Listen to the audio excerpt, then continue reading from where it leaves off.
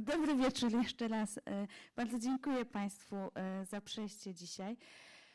Ja się nazywam Natalia Pamuła i pracuję na Uniwersytecie Warszawskim i zajmuję się reprezentacją niepełnosprawności w kulturze polskiej i literaturze polskiej. I ten temat, o którym będę dzisiaj mówić, jest dla mnie nowym tematem. I w związku z tym trochę się denerwuję, gdyż jestem bardzo niepewna swoich tez i pytań, jakie będę dzisiaj zadawać. To jest dla mnie nowe terytorium i ciągle szukam też języka i określeń, jakich używać, gdy mówię o reprezentacji, funkcjonowaniu niepełnosprawności w przestrzeni publicznej i w dyskursie publicznym. Więc też proszę Państwa o taką wyrozumiałość dla mojej niepewności, wahania się i do tego, że te interpretacje je trochę ciągle wypróbowuję. I będę bardzo ciekawa Państwa reakcji, pytań, jakby też interpretacji, które mogą być zupełnie inne niż moje, tych pomników, które będę dzisiaj pokazywać. I mam taki plan na dzisiaj, że na początku powiem kilka słów na temat tego, jak wydaje mi się, że niepełnosprawność jest reprezentowana i funkcjonuje w polskiej kulturze, w polskiej przestrzeni publicznej. To jest coś, co ja określam widmem niepełnosprawności. Jakby jestem ciekawa, na ile ta metafora dla Państwa będzie pracować. Potem powiem kilka słów na temat roli pomników i o takim splocie pomników narodu i niepełnosprawności, który jest dość kluczowy dla mojej prezentacji. I na końcu jakby główną częścią będzie 7 przykładów pomników, które będę chciała omówić. Większość z nich to są pomniki zagraniczne. W Polsce nie mogłam znaleźć ani jednego pomnika, który byłby w taki jednoznaczny sposób pomnikiem osoby niepełnosprawnej, co jest jakby ciekawym zagadnieniem i spróbuję się zastanowić, dlaczego tak może być. I może też na początku jeszcze powiem, z jakiej ja perspektywy wychodzę, co jest moją perspektywą badawczą i jak rozumiem niepełnosprawność. Wydaje mi się, że to jest ważne, żeby zrozumieć, dlaczego interpretuję te reprezentacje w taki, a nie inny sposób.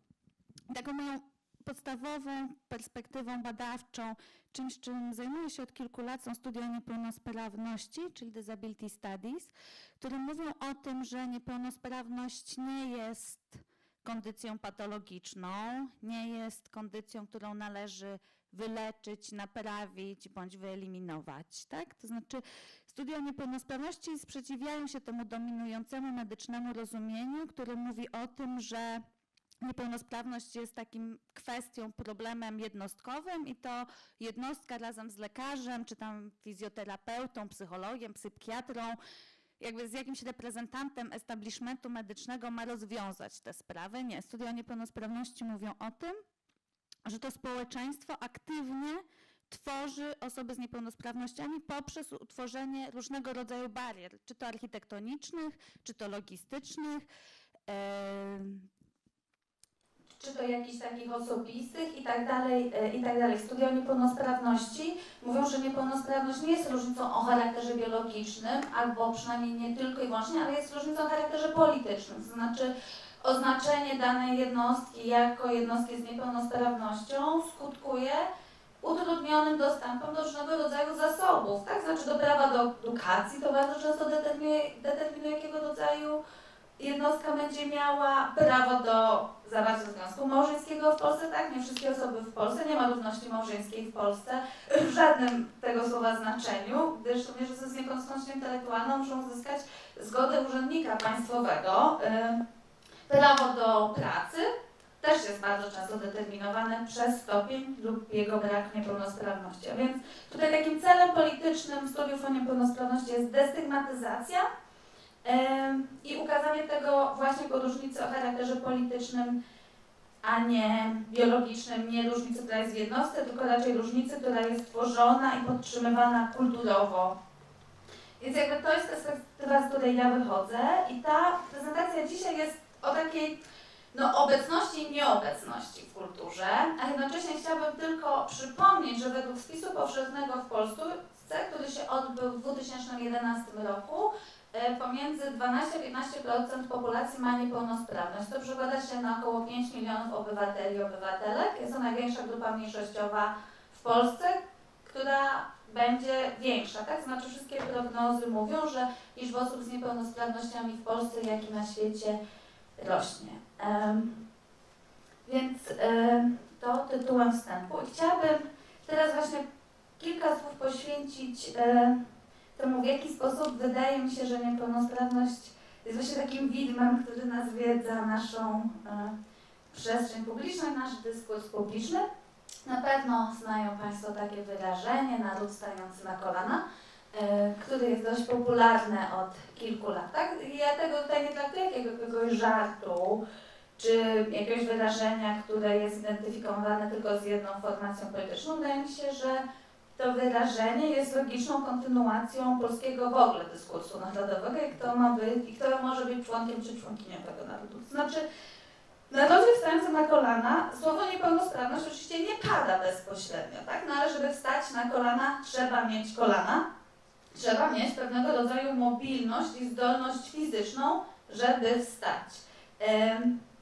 No i teraz tak, dlaczego jako naród mamy wstawać na kolana? To znaczy, implikuje to, że postawa, która jest zgodna, która jest jakoś sprawcza, to jest ta wyprostowana, tak? W związku z tym innego rodzaju ułożenia ciała, leżenie, siedzenie, kucanie, no nie będzie taką godnościową postawą,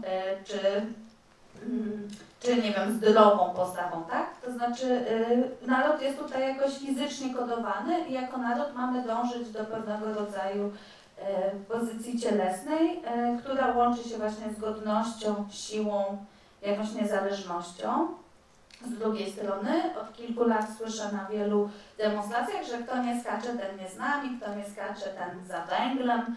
Jakby jest bardzo dużo wariacji tego hasła. No i tak, znaczy słowo niepełnosprawność nie pojawia się tutaj bezpośrednio oczywiście, ale jest wspólnota, znaczy ten nie z nami, tak?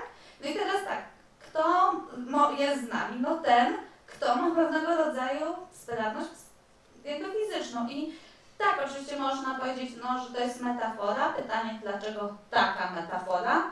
Dlaczego tak chętnie osoby skandują to hasło, tak? To znaczy, tutaj jest jasne wykluczenie jest w tym haśle. No, kto nie skacze, ten nie jest częścią tej wspólnoty, co w ogóle w taki zwięzły sposób przypomina, że aktywizm nie jest koniecznie działalnością zawsze najbardziej przyjazną osobom z niepełnosprawnościami, też dlatego, że udział w demonstracjach bardzo często wymaga 2- czy 3-godzinnego zaangażowania, przejścia jakiegoś sporego kawałka miasta, powiedzmy, często w trudnych warunkach pogodowych, tak? No i w związku z tym, no to pytanie kto może być aktywistą i kto jest z nami i w obu tych wypadkach niepełnosprawność nie pada jakby wprost, niemniej wydaje mi się, że jest obecna w tych wyrażeniach i przypomina, kto jest wyłączony z tej wspólnoty. Innego rodzaju przykładem, w jaki niepełnosprawność funkcjonuje w przestrzeni publicznej, to niepełnosprawność jako zagrożenie. Może Państwo pamiętają sprzed kilku lat taka kampania społeczna Fundacji Integracja. Ja opiszę to zdjęcie, tutaj jest plakat na tym slajdzie. W górnej części tego plakatu widzimy dno basenu i na basenie, w tym dnie basenu jest ustawiony wózek inwalidzki, który widzimy z boku. Na wózku inwalidzkim jest ustawiona figura, model człowieka z taką bezwładnie opuszczoną głową i ramionami dość bezwładnie opartymi na oparciu tego wózka. I teraz pod tym zdjęciem mamy taki napis: płytka wyobraźnia to kalectwo. Każdego roku setki osób łamie kręgosłup skacząc do wody. I pod tym hasłem są jeszcze mniejsze napisy, których ja już nie jestem w stanie rozczytać. To była kampania właśnie Fundacji Integracja i towarzyszył taki film, który można nadal obejrzeć w internecie. On jest dość brutalny według mnie, więc nie będziemy go dzisiaj oglądać. Niemniej ewidentnie niepełnosprawność funkcjonuje tutaj jako kara za bezmyślność, tak? To znaczy, no tak, to znaczy jeżeli nie pomyślimy o tym, co nas grozi, to będziemy jakby, staniemy się kalekami i to jest jakby taki komunikat skierowany do osób pełnosprawnych, jak i niepełnosprawnych, ale że mamy na siebie uważać. Innego rodzaju przykładem na niepełnosprawność jako zagrożenie, to taki przykład, że część z Państwa zna, ja go codziennie widzę w metrze warszawskim. Przeczytam Państwu, co jest na tym zdjęciu. Awaryjne otwieranie drzwi w przypadku niebezpieczeństwa. Punkt pierwszy. Obrócić dźwignię zlewając plombę. Punkt drugi. Ręcznie odsunąć skrzydła drzwi. Uwaga! W czasie jazdy pociągu grozi śmiercią lub kalectwem. No i znowu taki komunikat kierowany zarówno do pełnosprawnych, jak i niepełnosprawnych użytkowników i użytkowniczek metra. Na jednej linii mamy zarówno śmierć bądź kalectwo. To nam grozi, tak? I wydaje mi się, że po prostu w przestrzeni publicznej jest bardzo wielu takich komunikatów, nie zawsze wprost na temat niepełnosprawności, gdzie niepełnosprawność jest skodowana dość negatywnie, jako jakiś stan niepożądany, stygmatyzowany, jako kara właśnie za bezmyślne zachowanie, tak? Jako kara znowu tutaj w tym metrze za nieuzasadnione użycie dodatkowego programu jest jeszcze karane, chociaż już karą jest sama ta śmierć i kalectwo również. I mówię o tym dlatego, że wydaje mi się, że są pewne konsekwencje tego, jeżeli tak dość negatywnie, nie zawsze wprost, ale niepełnosprawność właśnie nawiedza naszą przestrzeń publiczną i nasz dyskurs publiczny, to bardzo trudno jest budować pozytywne pomniki osób niepełnosprawnych, o czym będę za chwilę mówić. I oczywiście, że te reprezentacje niepełnosprawności się zmieniają i stają się bardziej zdywersyfikowane. Po części na pewno miał na to wpływ protest osób z niepełnosprawnościami, ich opiekunów i opiekunek w Sejmie w 2018 roku. TAR 21 jakby też wpływa na to, że te reprezentacje są bardziej zróżnicowane. Niemniej takim dominującym jakby obrazem czy interpretacją niepełnosprawności jest to, że to jednak jest taki stan niepożądany i te różnego rodzaju komunikaty, zarówno właśnie na poziomie narodu i całej populacji, czyli naród stając na kolanach, tak? To jest komunikat o całym narodzie. I te komunikaty do poszczególnych jednostek, jak w tym metrze, czy to skakanie na główkę, jakby i na poziomie makro i mikro, no te komunikaty są dość uzgodnione i przypominają bardzo niepożądany jest to stan.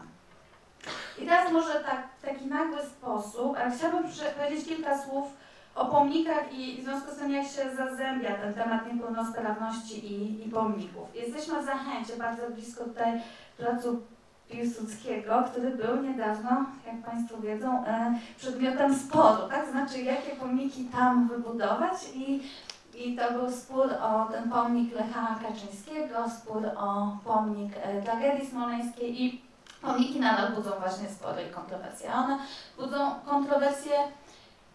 Nie chodzi o sam pomnik, ale chodzi o naród. To znaczy opowieść o pomniku nie zawsze, ale bardzo często jest opowieścią o narodzie. Kto będzie upamiętniony, w jakiej formie ta osoba będzie upamiętniona, gdzie? No właśnie, czy to będzie na placu Piłsudskiego, jakby na tej samej linii co Józef Piłsudski, czy gdzieś indziej postawimy jakby pomnik prezydenta, tak? To znaczy ten konflikt czy spory de facto dotyczą wartości, jakie chcemy przekazać przyszłym pokoleniom. To znaczy pomniki zawsze budowane są z myślą o żyjących i o przyszłych pokoleniach. One nie są budowane dla tych, których już z nami nie ma, tak? I to jest bardzo ważne w kontekście niepełnosprawności i tego, że właśnie w Polsce, jak mówiłam, nie znalazłam czy możliwe, że są, że moje poszukiwania były nieudane czy nieudolne, ale mi się faktycznie nie udało znaleźć takiego pomnika, który wprost pokazywałby osobę z niepełnosprawnością. No i to jest właśnie pytanie o to, kto jest częścią naszej wspólnoty i jakie wartości wyznajemy, czy niepełnosprawność może być wartością, którą będziemy reprezentować w formie pomnika. I to, jak bardzo to jest jakby nadal żywy temat w Polsce, świadczy o tym to, że niecały miesiąc temu w Warszawie zakończył się festiwal Warszawa w budowie, który w tym roku miał właśnie tytuł Pomnikomania. I chciałam przeczytać cytat z katalogu tej wystawy, gdyż wydaje mi się, że on w taki zwięzły sposób bardzo dobrze podsumowuje rolę pomników. Więc cytat jest taki. Po co stawiać kolejne pomniki? Czy to medium nie jest przestarzałe? A przede wszystkim, czy w obliczu tylu konfliktów wokół monumentów nie warto raz na zawsze porzucić tej formuły? Stawka wydaje się zbyt wysoka, by po prostu zrezygnować z pomników. Jako publiczne media pamięci, co najmniej w tym samym stopniu co przeszłości, dotyczą one przecież teraźniejszości oraz możliwej do pomyślenia przyszłości. Wiecie, możliwej do pomyślenia przyszłości, albo ja bym dodała możliwej do ukształtowania przyszłości, tak? Znaczy rola pomników jest edukacyjna, one mają nas czegoś uczyć, więc w pewien sposób kształtujemy tą przyszłość bardzo aktywnie poprzez stawianie pomników, bądź ich niestawianie, bądź ich usuwanie, tak? Znaczy bardzo znane są też przykłady burzenia pomników. Jakiejś przyszłości już nie chcemy.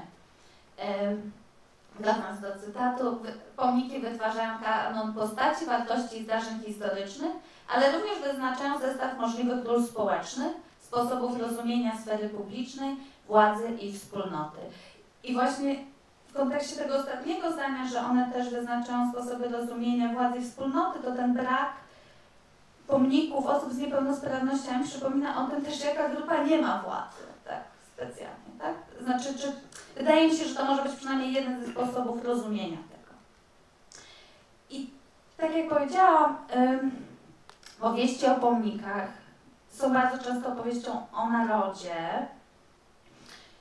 i wydaje mi się, że w kontekście jakby badań, które ja przeprowadzałam, to dotyczyły one literatury polskiej, jakby socjalizmu i obrazu niepełnosprawności, ale wydaje mi się, że niepełnosprawność jest bardzo ważną, może nie najważniejszą, ale bardzo ważną kategorią dla narodu. Naród bardzo często się definiuje wobec albo przeciwko niepełnosprawności. Chciałabym pokazać kilka takich przykładów, zarówno polskich, jak i zagranicznych, żeby ukazać ten splot, który potem będzie w pewien sposób odzwierciedlony właśnie w formie tych pomników.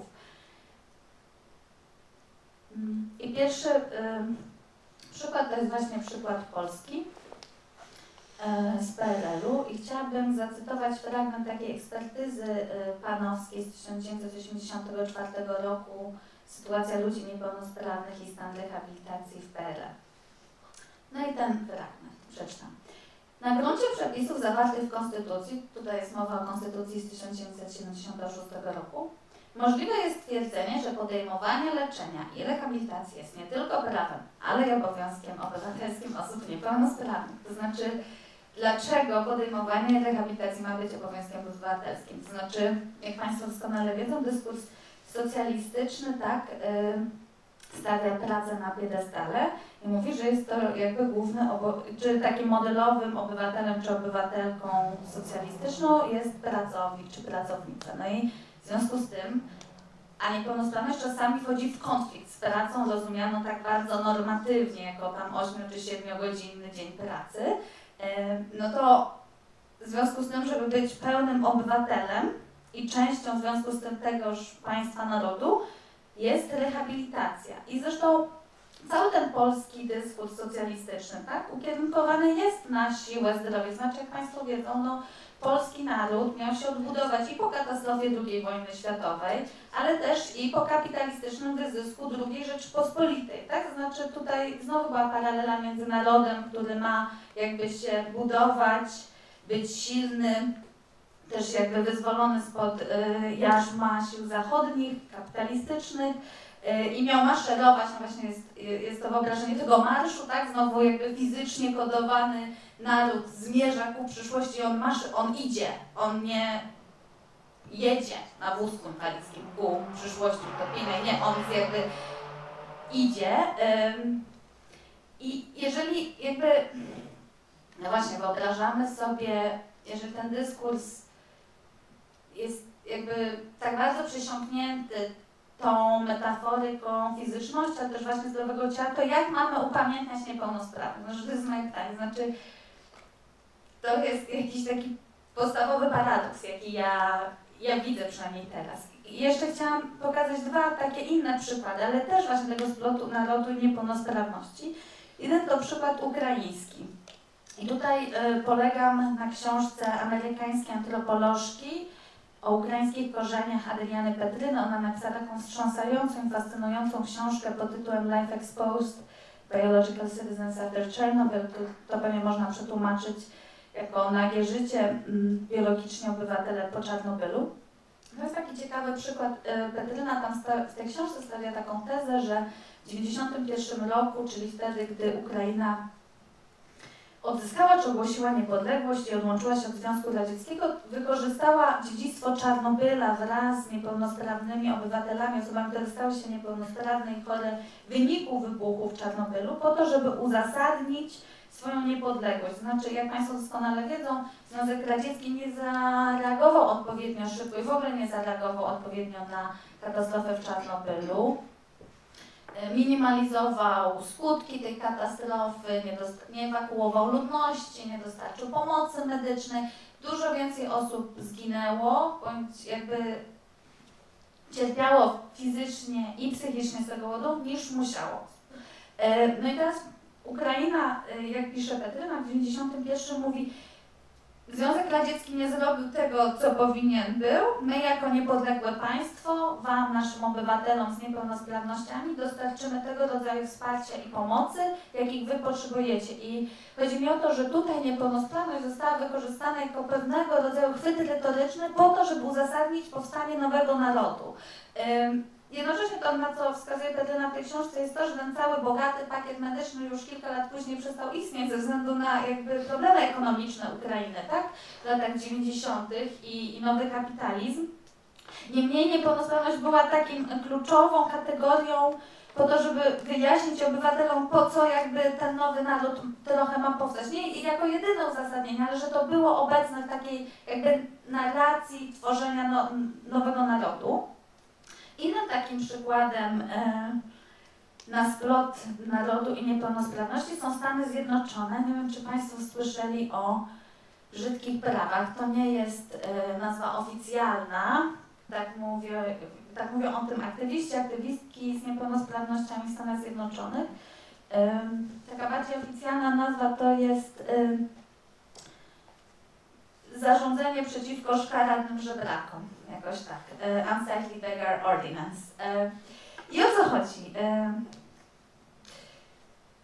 2 lata po zakończeniu wojny secesyjnej, wojna secesyjna zakończyła się w 1865 roku, miasta amerykańskie, jako pierwsze San Francisco, wprowadzają takie rozporządzenie, które zakazuje albo bardzo mocno ogranicza pod karą, pod groźbą kary, obecność osób chorych, że przeczytam, że każda osoba schorowana, okaleczona, uszkodzona bądź w jakikolwiek sposób zdeformowana nie ma prawa przebywać w przestrzeni publicznej albo zostanie ukarana. To nie było prawo stanowe ani federalne, to były prawa wprowadzane jakby indywidualnie przez miasta, no ale to zostało wprowadzone przez San Francisco, przez Portland, Nowy Jork, Denver, Lincoln, Chicago, Omaha, Nowy Orlean, bardzo wiele miast w Pensylwanii mniejszych sobie wprowadziło takie prawa, w związku z tym bardzo dużo, to nie jest prawo wymierzone bezpośrednio w osoby niepełnosprawne, ale bardzo wiele osób bezdomnych, żebraków, włóczęgów było osobami jednocześnie z niepełnosprawnościami, znaczy historia żebrania pokrywa się do jakiegoś stopnia na przykład z historią niepełnosprawności. W związku z tym, jakby tak, wiele osób na przykład w Chicago, tam wiele osób, które sprzedawało gazety, miało niepełnosprawność, oni tracą tą pracę, no bo oni już jakby nie mogą przebywać w przestrzeni publicznej, dostają kary za to.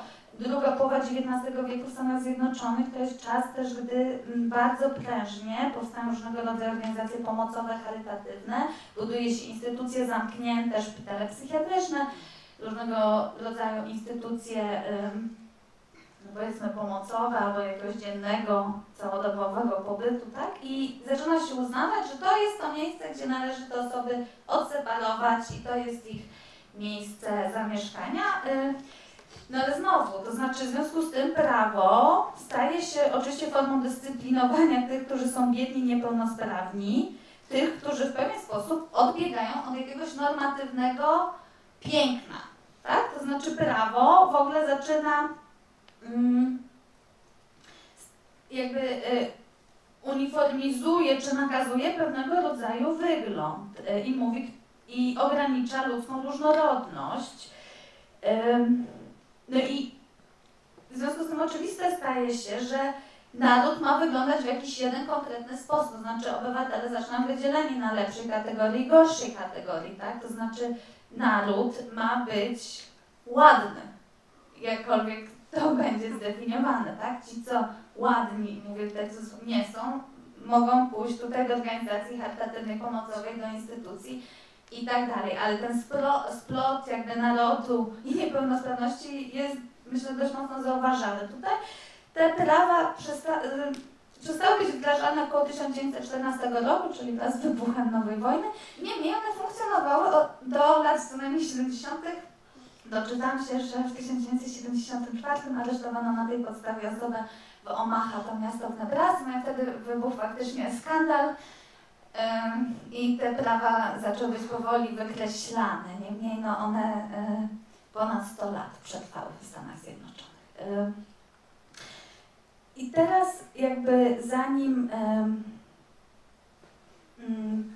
pokażę już jakby konkretne przykłady pomników, chciałabym tylko zebrać to, o czym mówiłam do tej pory w formie takich pytań, to znaczy żyjemy, wydaje mi się, w takim paradygmacie jednak medycznym, że uważamy, że lepiej niepełnosprawności mniej mieć niż ją mieć i że jeżeli możemy, to na przykład warto rehabilitować albo na przykład korzystać z terapii genów i różnego rodzaju nowych medycznych rozwiązań po to, żeby minimalizować niepełnosprawność, trochę ją zatrzeć, przywrócić albo uzyskać sprawność, tak? To znaczy, w związku z tym, jak mamy upamiętniać coś, co ma z zasady trochę jakby zniknąć? To znaczy, jeżeli uważamy, że należy rehabilitować, no to może nie uważamy tej kondycji za taką bardzo wartościową.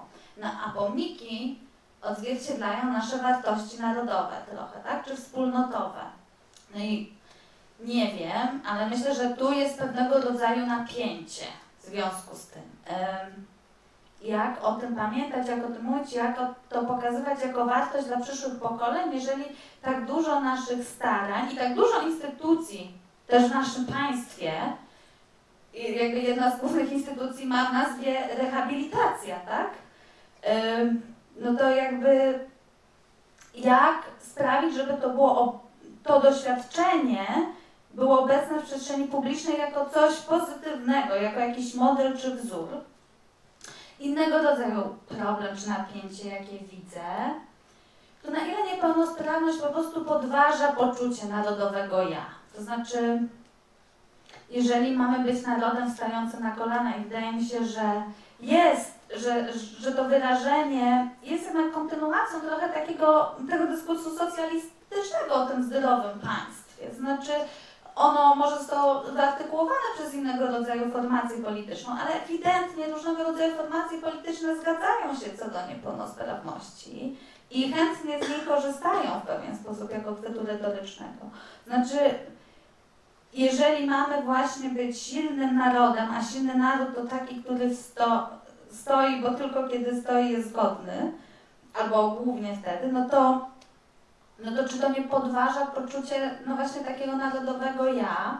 Na pewno wydaje mi się, że w kontekście amerykańskim niepełnosprawność podważa poczucie wspólnotowego ja, tak? To znaczy taki modelowy obywatel czy obywatelka amerykańska to jest ktoś, kto jest samosterowny, niezależny, posiada władzę czy kontrolę nad swoim ciałem i umysłem, a niepełnosprawność jest wyobrażana jako coś, co tą kontrolę zabiera, jako jakaś taka siła z zewnątrz. Ja nie mówię, że tak jest tam, ale takie jest, myślę, że dominujące wyobrażenie w kulturze amerykańskiej.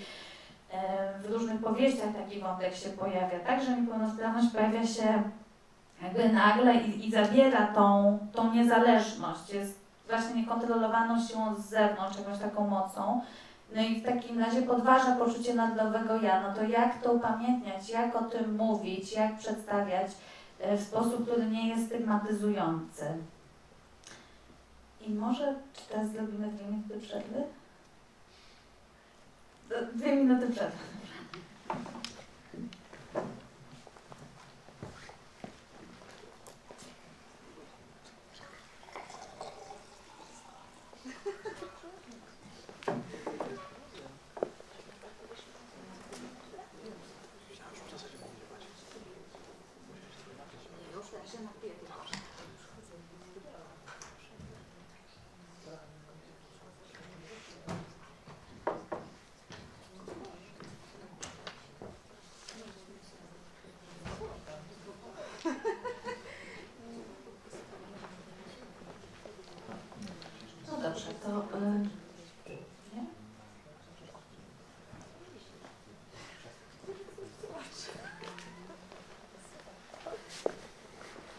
pokazać Państwu teraz 7 przykładów pomników, jakie mam, 5 z zagranicy i 2 z Polski, które ja spróbuję po prostu zanalizować poprzez niepełnosprawność. I pierwszy to jest pomnik amerykańskiego prezydenta Franklina Delano Roosevelta, jaki Państwu pokażę. Roosevelt był prezydentem Stanów Zjednoczonych w latach 1933-1945. Zachorował na polio w latach 20. I unikał zdjęć przedstawiających go na wózku inwalidzkim, co jest bardzo ważne, gdyż na tym pomniku właśnie jest na wózku inwalidzkim. On zakrywał ten fakt, na zdjęciach jest przedstawiany w ten sposób, że na przykład koc zakrywa kolana i cały wózek, albo po prostu zdjęcia są od pasa w górę i jakby maskował to bardzo mocno. I teraz ten pomnik, który Państwu pokażę za chwilę, stoi w stolicy Stanów Zjednoczonych w Waszyngtonie. W Waszyngtonie jest taka część, Washington Mall się nazywa, tam jest bardzo wiele różnych pomników, rzeźb, które upamiętniają różne momenty amerykańskiej historii. Jest pomnik wojny w Wietnamie, pomnik wojny w Korei, pomnik Lincolna, bardzo wiele różnych takich jakby symboli narodowych. I jest też tam takie mauzoleum właśnie poświęcone Rooseveltowi. Mówię, że nie mauzoleum, ale to jest taki kompleks, tam jest no znaczy więcej niż jeden pomnik, tam jest nawet pomnik jego żony Eleanor Roosevelt, tak? I ta część poświęcona Rooseveltowi została otworzona w 1997 roku, a 4 lata później, w 2001 został dodany tam, ten pomnik. Może ja opiszę, jak on wygląda. Więc tutaj widzimy rzeźbę mężczyzny w pozycji siedzącej. Jedną rękę ma na kolanie, drugą na udzie. Ta figura jest jakby ubrana w garnitur. Na głowie ma kapelusz, głowę lekko uniesioną w górę. W tle widzimy kamienie i jakąś sentencję wyrytą w języku angielskim, której właściwie nie widać zbyt dobrze, nie mogę rozczytać. I teraz ta figura mężczyzny siedzi na wózku inwalidzkim, ale można go właściwie rozpoznać tylko, jeżeli się spojrzy z boku na koło. I teraz ten pomnik wzbudził bardzo wiele kontrowersji, a w ogóle pomysł, żeby jakby stworzyć pomnik Roosevelta jakby na wózku inwalidzkim, no to jakby doszło do dużego sporu. Historyczki amerykańskie część była przeciwko, część opinii publicznej była przeciwko, no bo jakby właśnie był podnoszony ten argument, że przecież Roosevelt nie chciał być tak pamiętany, że przecież on włożył tyle wysiłku, żeby nie być tak pamiętany, więc jakby teraz ten akt, że my zbudujemy taki pomnik, jest niby aktem sprzeciwu i braku szacunku dla niego. No i jakby pojawił się oczywiście przede wszystkim ten argument, że nie ma znaczenia, czego chciałby Roosevelt, bo ten pomnik nie jest dla niego, tylko jakby jest dla żyjących obecnie Amerykanów, w tym Amerykanów z niepełnosprawnościami i jakby dla przyszłych pokoleń, tak? I to, że ten pomnik powstał, jest efektem, rezultatem starań aktywistów i aktywistek z niepełnosprawnościami. Znaczy oni to wymogli na Billu Clintonie, ówczesnym prezydencie Stanów Zjednoczonych. Nie po prostu przez 4 lata lobbowali, zbierali pieniądze i tak dalej. I jeden z aktywistów powiedział coś takiego, takie zdanie: nie chcemy czekać 50 lat na nasz pomnik. Czyli z jednej strony tutaj ten aktywista mówi o tym, że tak, to jest pomnik Roosevelta, ale z drugiej strony to jest więcej niż pomnik Roosevelta. Znaczy to jest jakiś taki symbol w ogóle dla Amerykanów i Amerykanek z niepełnosprawnościami i dlatego my się domagamy. Ale pokażę Państwu drugie zdjęcie tego pomnika. To jest bardzo ciekawa strategia, jaką jakby zastosował projektant tego pomnika. Znaczy widzimy tutaj ponownie figurę mężczyzny siedzącego, jedna ręka na kolanie, druga na udzie. Figura ubrana jest w garnitur, kapelusz, głowa do góry, w tle kamienie, jakaś ściana z kamieni i wyryta sentencja. I tutaj patrzymy na ten pomnik z frontu, naprzeciwko, i tego wózka inwalidzkiego de facto tutaj nie widać. To znaczy, no on na czymś siedzi, ale to nie jest zaznaczone, na czym on siedzi, tak? To znaczy, to jest jakaś taka gra z Jakaś taka strategia, żeby pokazać, że on był osobą z niepełnosprawnością i korzystał z wózka inwalidzkiego, ale jednocześnie tak, żeby trochę tego wózka nie pokazać i tak trochę go ukryć. Go widać tylko jeżeli się obejdzie ten pomnik i tak się z boku spojrzy i zobaczy te koła, bo tak jakby z tego frontu to można to absolutnie tego nie zobaczyć, więc to jest tak uobecnienie, a tak trochę nie do końca, tak? Znaczy jakoś to ja interpretuję jako może próbę powodzenia tych skonfliktowanej opinii publicznej, która się nie mogła zgodzić co do tego. Niemniej tak, myślę, że to jest taka jedna strategia uobecnić, ale nie do końca. Innego rodzaju przykładem uobecnienia, ale takiego wbrew niepełnosprawności w pewnym sensie, jest pomnik kanadyjski. Pomnik Terry'ego Foxa. Terry Fox żył w latach 1958-1981. Był kanadyjskim lekkoatletą, działaczem na rzecz walki z nowotworami. On w wieku 18 lat zachorował na raka i lekarze zdecydowali, że aby uratować mu życie, należało amputować jego jedną nogę. I on od tamtej pory korzystał z protezy. I on jakby postanowił, że przebiegnie Kanadę ze wschodniego do zachodniego wybrzeża. Nazwał to wydarzenie Maratonem Nadziei i celem było zebranie funduszy na badania nad rakiem. I Terry Fox stał się takim bohaterem, współczesnym bohaterem kanadyjskim. Takim symbolem zwykłego człowieka, który osiągnął niezwykłą rzecz. Znaczy on też nie przebiegł tego maratonu. Znaczy on został dość szybko przerwany. Ze względu na jego stan zdrowia on trafił do szpitala, miał nawrót choroby. Niemniej ten jego heroiczny wysiłek stał się takim modelowym działaniem, czego to się nie powinien podejmować tak kanadyjski jakby obywatel. On się stał jakimś takim symbolem niezależnego, silnego, właśnie pełnego ducha, hartu woli obywatela.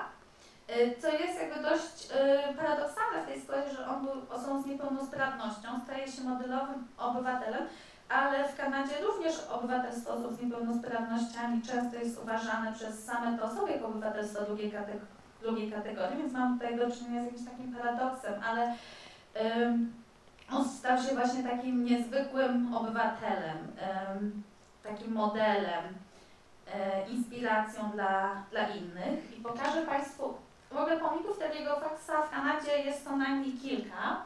Ja pokażę Państwu taki główny, który został postawiony w tym miejscu, gdzie on został zmuszony do przerwania tego biegu.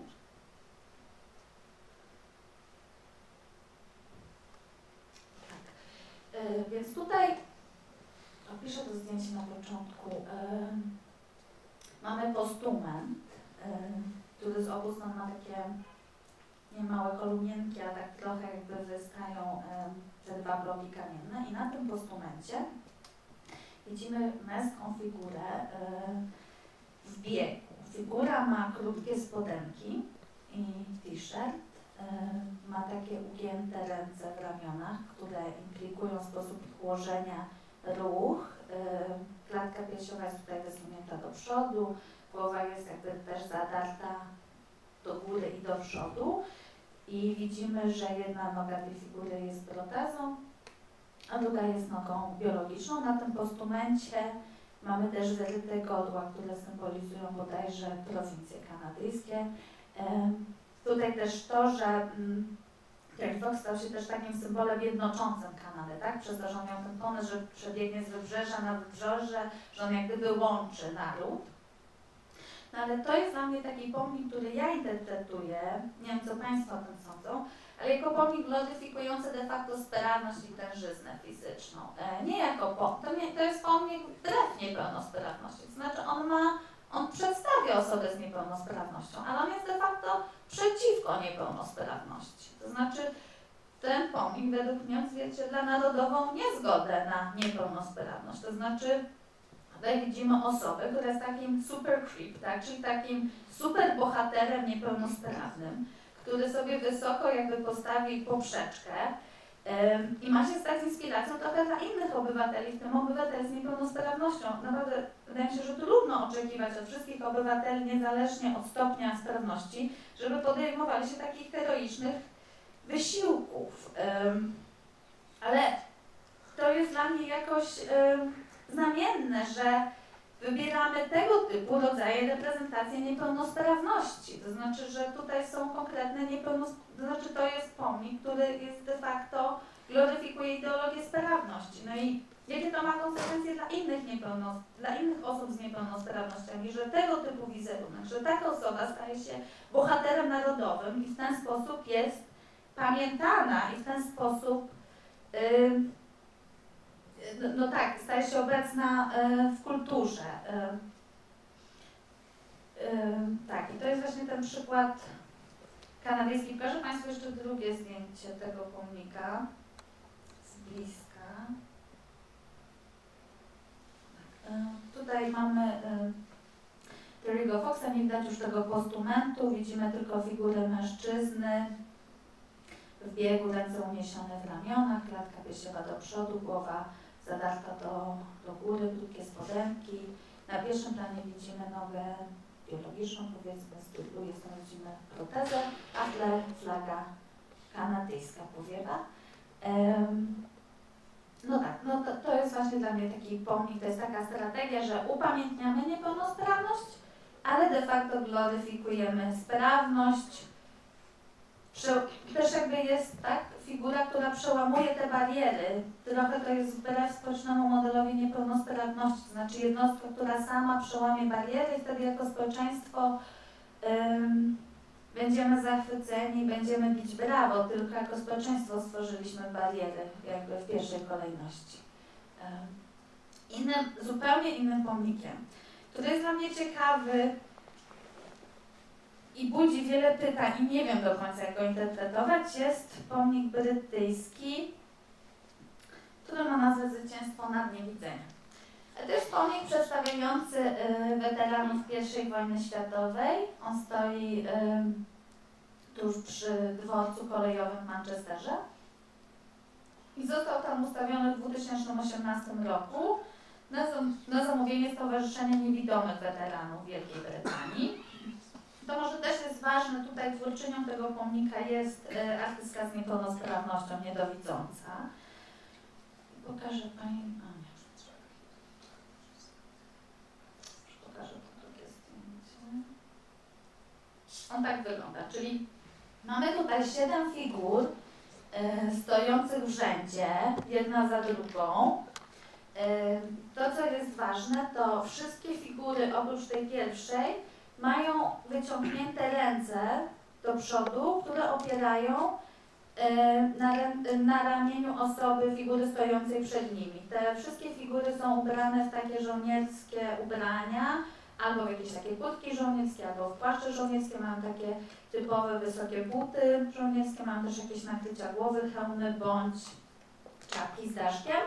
Ta pierwsza figura opiera się też z obu stron o kulę, co tutaj jakby implikuje, sugeruje niepełnosprawność fizyczną i to, co jest też ważne, każda z tych 7 figur, tak mi się wydaje, ma przepaskę na oczach, która implikuje niewidzenie. No i w ogóle te figury są takiej normatywnej wysokości, można tam też do nich podejść, je dotknąć i tam też tutaj na tym zdjęciu nie widać, ale są 2 tablice informacyjne, które mówią, kogo przedstawia ten pomnik i jedna z nich jest w Braille'u. Więc ta figura staje się jakoś, powiedzmy, dostępna. No i tak, jakby patrząc na ten pomnik, z jednej strony można zobaczyć, tak widzimy 7 figur, które idą w taki dość nienormatywny sposób i można z jednej strony tutaj interpretować, że te osoby się gubią, że są jakoś nieporadne, że może błądzą, tak? No ale z drugiej strony one idą do przodu i idą same, się poruszają. I ewidentnie wypracowały jakiś taki alternatywny sposób poruszania się i dają sobie radę. Też ten pomnik jest ważny, bo on pokazuje, że te osoby same sobie dają wsparcie i tworzą jakiegoś rodzaju wspólnotę bez obecności tutaj osoby bez niepełnosprawności, która ich poprowadzi.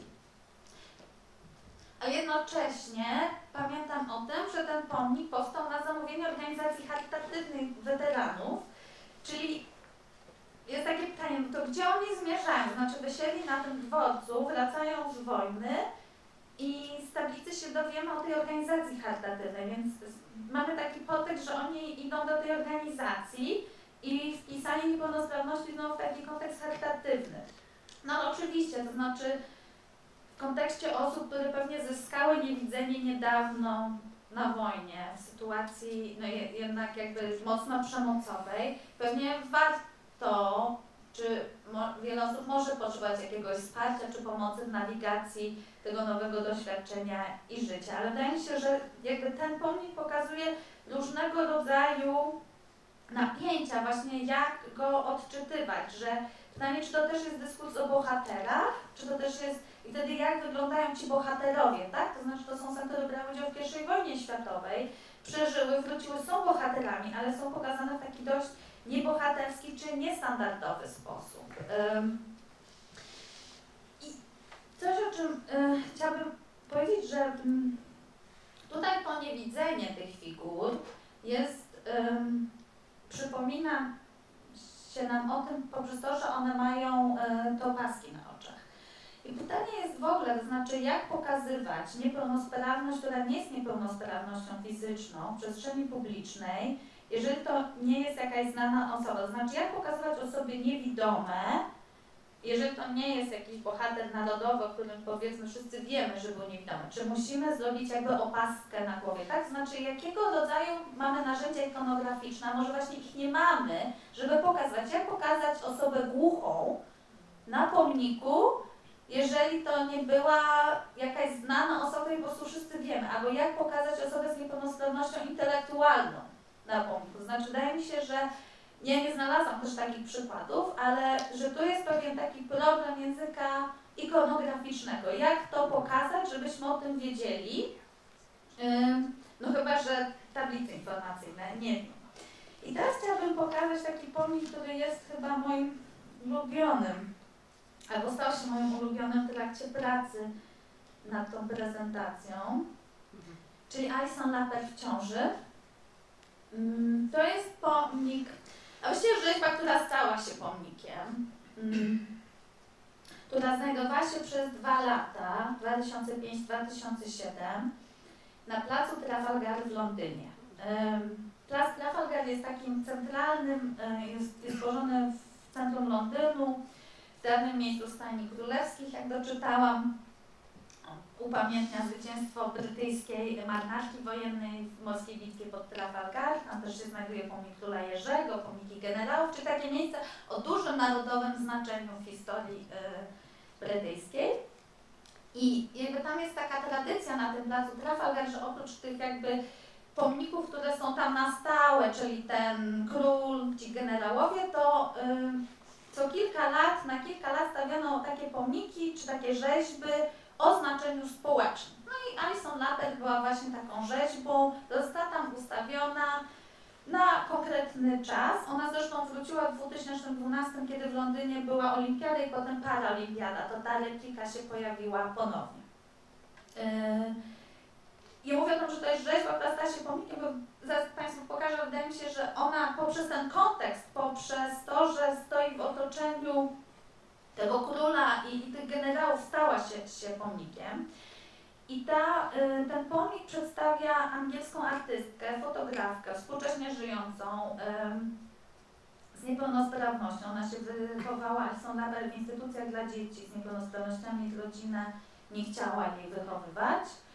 Ona się urodziła bez rąk i z krótszymi niż przewiduje to norma nogami. I ona też nie używa protezy, ona chociaż ona nie chce używać protezy, uważa, że protezy służą jedynie osobom bez niepełnosprawności po to, żeby osoby z niepełnosprawności czuły się przyjemniej, było im milej, kiedy są w jej towarzystwie, a że jej protezy nic nie dają i odrzuciła protezy.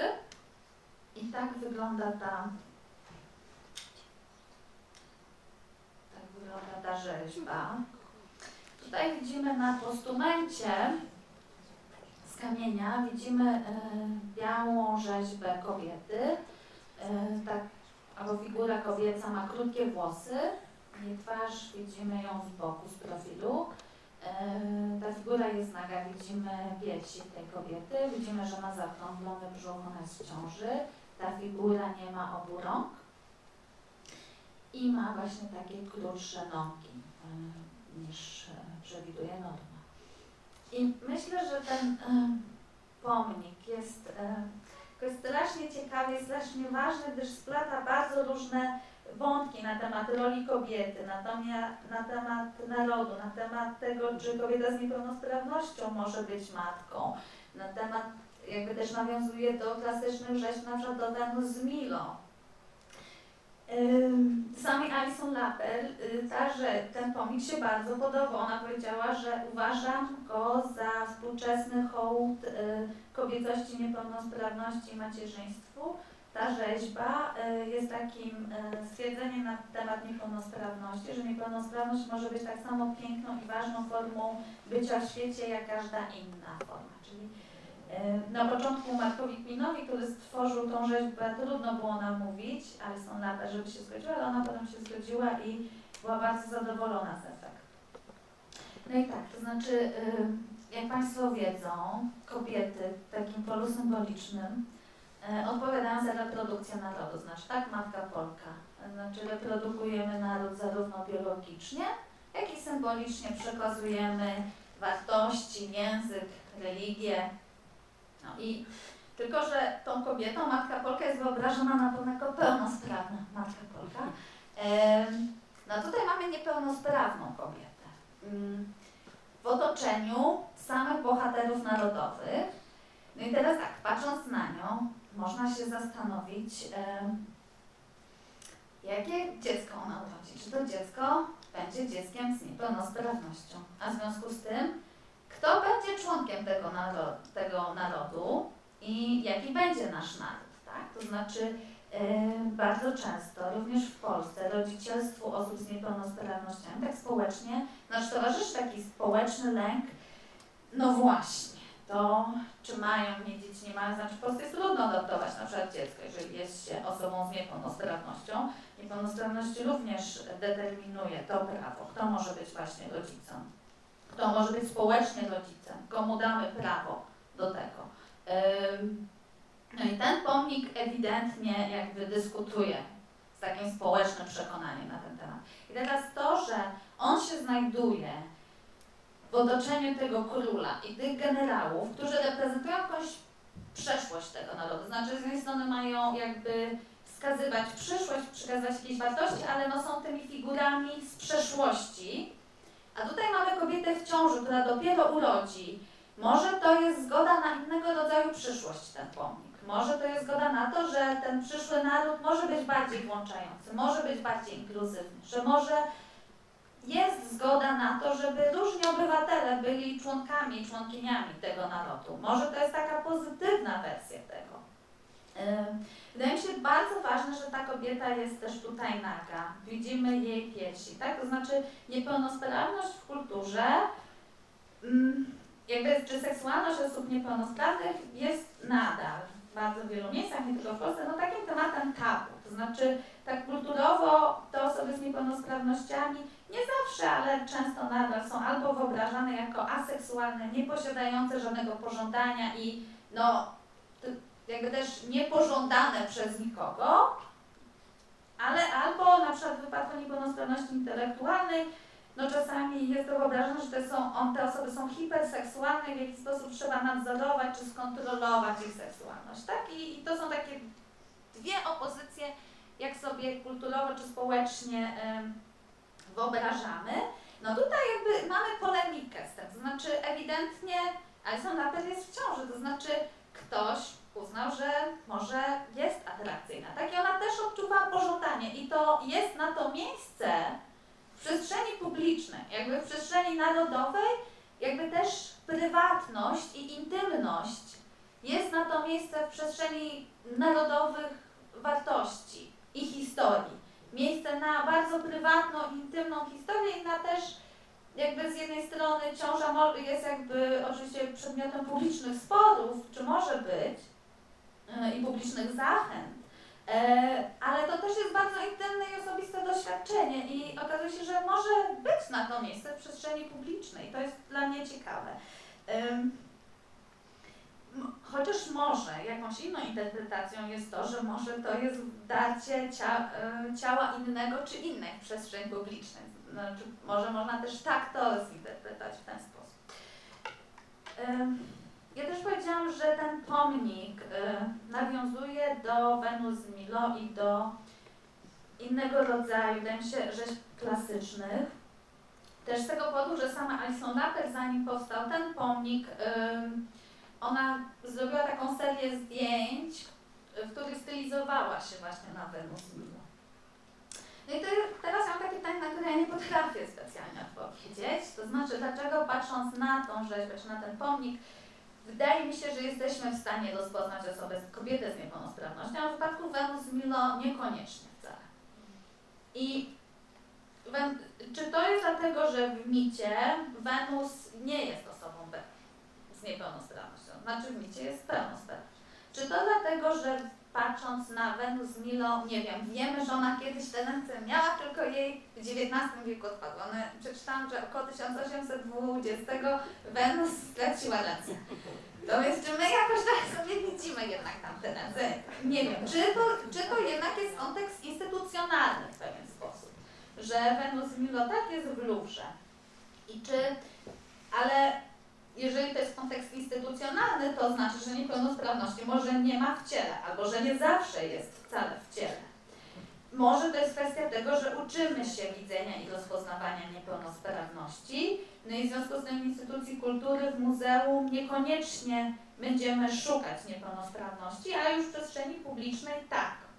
Czy to jest dlatego, że Wenus z Milo, reszta jej jakby wyglądu spełnia pewnego rodzaju takie normatywne wyobrażenia na temat piękna, a Alison Lapper jak gdyby bardziej podważa. Nie, znaczy, widzą Państwo, nie mam na to odpowiedzi. Zastanawiam się ciągle nad tym, ale jest to jakby dla mnie dość interesujące, kiedy widzimy niepełnosprawność, może kiedy wybieramy, żeby zobaczyć niepełnosprawność, a kiedy, w jakich kontekstach nie. I teraz chciałabym przejść do tych dwóch polskich pomników, kiedy też wybieramy niewidzenie niepełnosprawności, a może moglibyśmy ją zobaczyć. Nie wiem, to znaczy chciałam zaproponować te pewnego rodzaju ćwiczenia z wyobraźni, ćwiczenie z widzenia, bo no nie wiem, to znaczy może jestem motywowana tym, że bardzo chciałam znaleźć jakieś pomniki i po przyjrzeniu na przykład wszystkich pomników w Warszawie byłam bardzo rozczarowana, gdyż nic nie znalazłam w taki oczywisty sposób, więc postanowiłam znaleźć. No i pierwszym takim przykładem jest... przepraszam, to w drugą stronę. A tu jeszcze Alison Lapper. O nie! Przepraszam, nie radzę sobie z Polezji. Jest katastrofa teraz.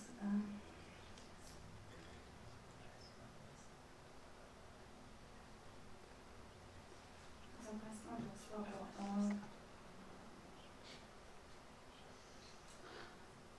To widać. Jakby tutaj mamy po prostu pomnik małego powstańca na Starym Mieście w Warszawie.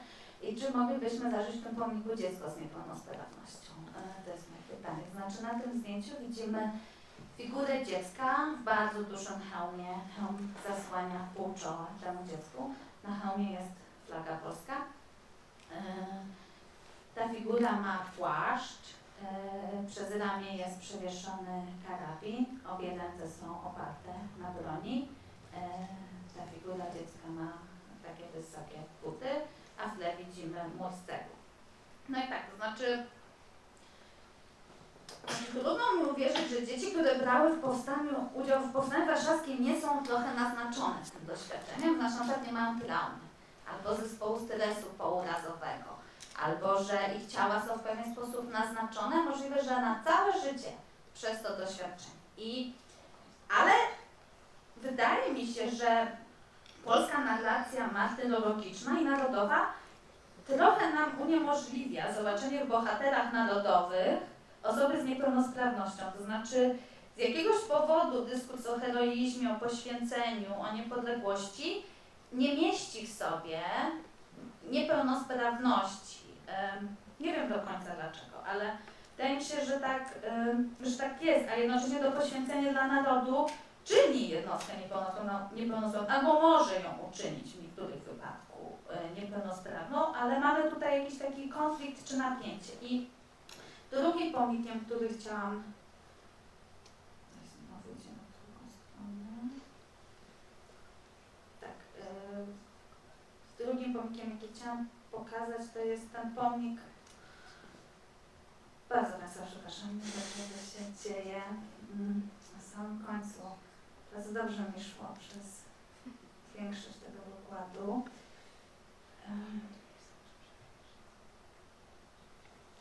Widać. To jest pomnik bohaterów getta na Muranowie naprzeciwko Muzeum Historii Żydów Polskich. O właśnie. I widzimy tutaj taki duży blok kamienny i po środku tego bloku jest płaskorzeźba i mamy wyrzeźbione sylwetki figur.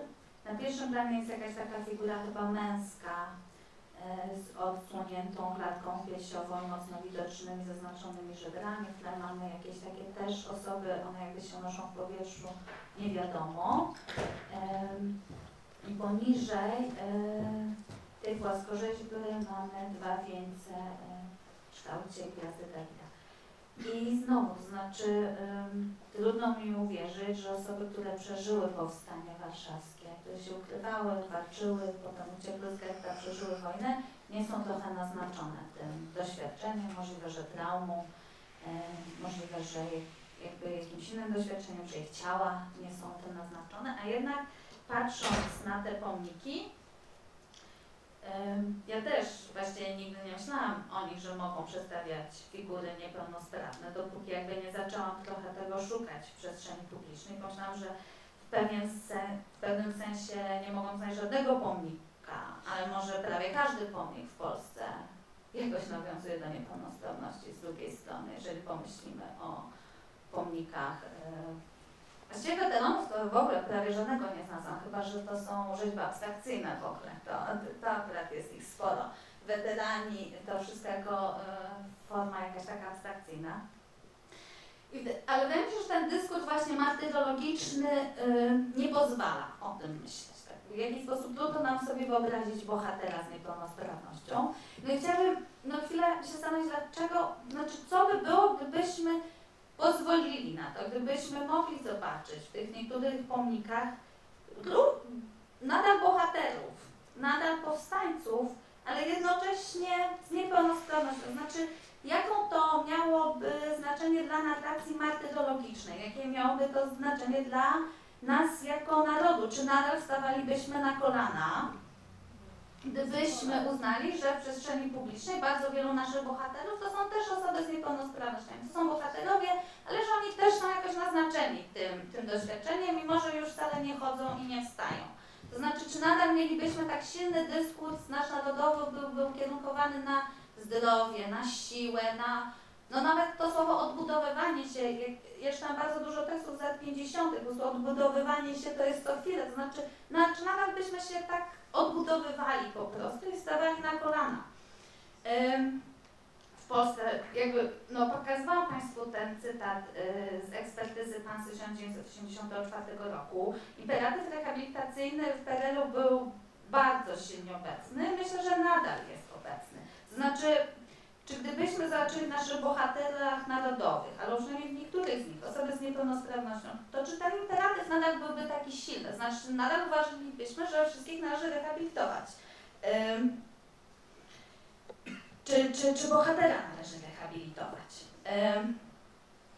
Czyli co gdybyśmy zobaczyli w sobie nie tylko właśnie takich silnych straceńców dla ojczyzny, ale też właśnie naród niepełnosprawny. Nie naród zdrowy, ale właśnie niepełnosprawny. To jakby jakie miałoby to dla nas konsekwencje, dla tego jak sami siebie rozumiemy. Więc z jednej strony to mogłoby mieć No to są raczej pytania, tu jakby się nie opieram do tych interpretacji, no ale jakby pytania dotyczące narodu, ale jakie też miałoby znaczenie dla niepełnosprawności, to znaczy byśmy pomyśleli o naszych bohaterach i o tych pomnikach jako przedstawiających również osoby z niepełnosprawnościami, to myślę, że mielibyśmy innego rodzaju w ogóle dywersyfikacja wizerunku i obecności. Wtedy niepełnosprawność nie byłaby tylko zagrożeniem, tak jak w metrze, tak jak skakanie na główkę, no ale też to mogłoby być wynik jakichś takich wspaniałych czynów, tak? To znaczy myślę, że jakby nie tylko zagrożenie, ale też no jakby konsekwencja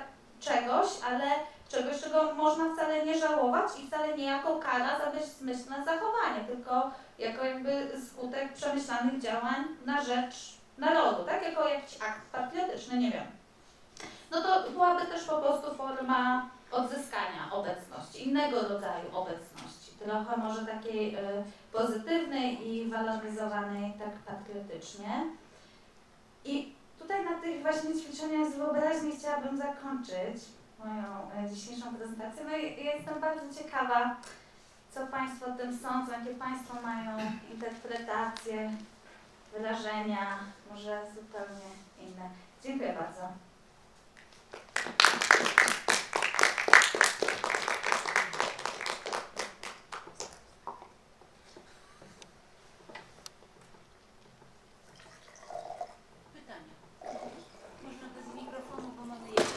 Nie, to możemy z mikrofonu. Możemy bez mikrofonu, jesteśmy kamerową. Tak, ale zachęcamy. Dosyć głośno mówię. Ja w ogóle W sensie nie będzie tego w nagraniu, tylko zaznaczam. Może Więc sekundeczkę, bo rzeczywiście nie będzie w weźmy nagraniu, to, okej? więc ja jednak będę asystować, dobra?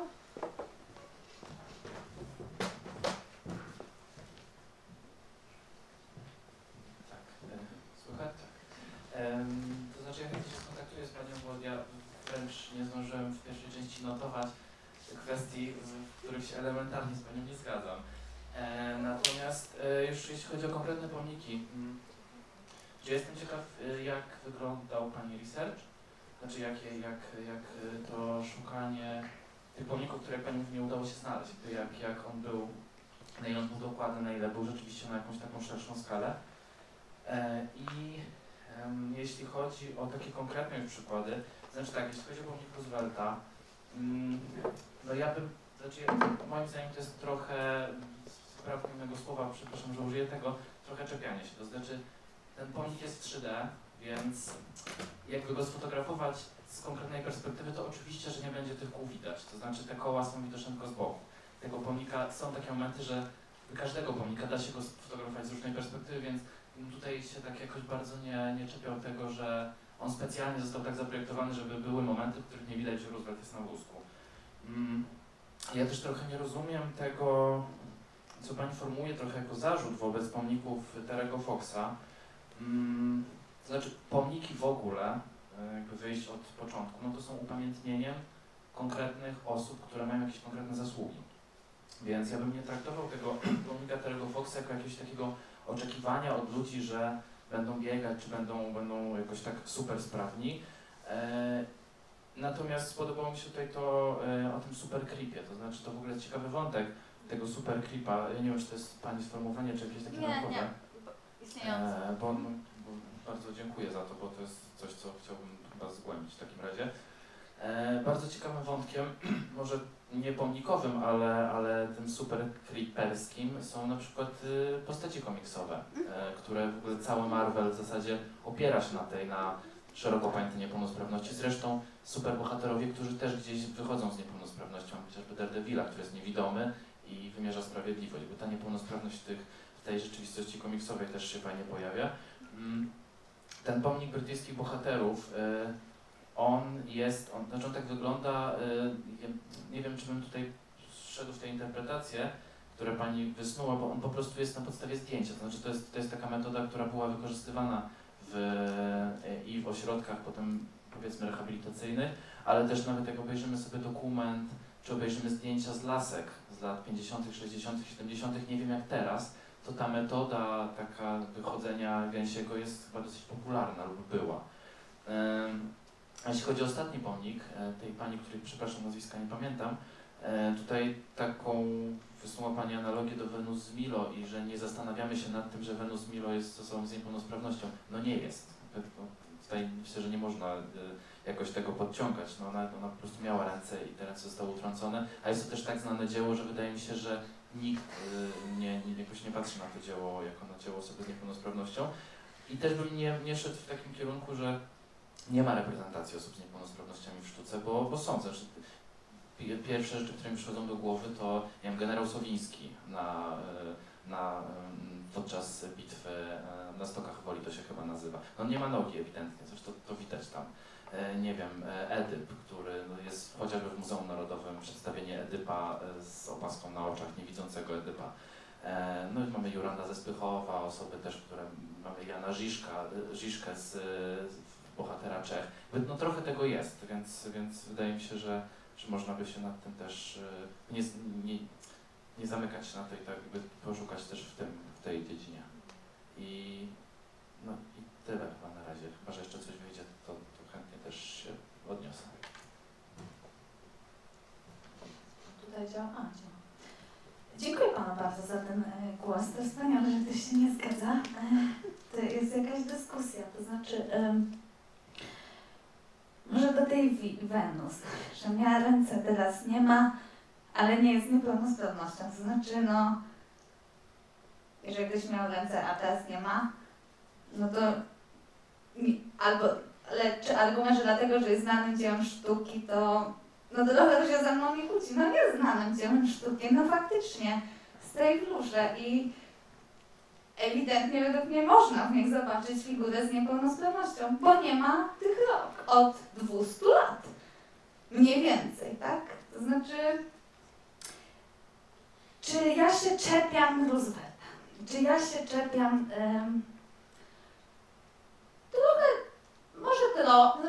znaczy to szczepianie się, no to jakby jest forma interpretacji, znaczy myślę, że ten wózek, gdyby chciano, można by absolutnie podkreślić dużo bardziej, znaczy ja rozumiem, że zdjęcia są z różnych kątów, perspektyw, ale znaczy wydaje mi się, że w wypadku rzeźb, czy pomników, czy reprezentacji kulturowych jednak bardzo mało rzeczy jest takich przypadkowych.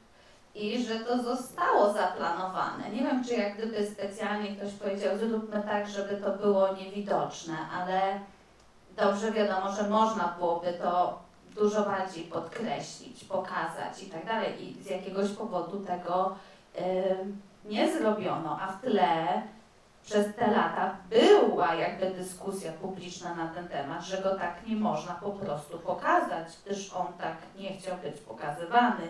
I w związku z tym dlatego trudno było mi nie wziąć tego pod uwagę. Jakby ten brytyjski pomnik tych żołnierzy, jakby, no okej, tak, to jest na podstawie zdjęcia, ale nie wiem dlaczego nie mogli interpretować przerobienia zdjęcia w ten sposób, jakby ja też się absolutnie nie opieram, że to są jedyne metody interpretacji.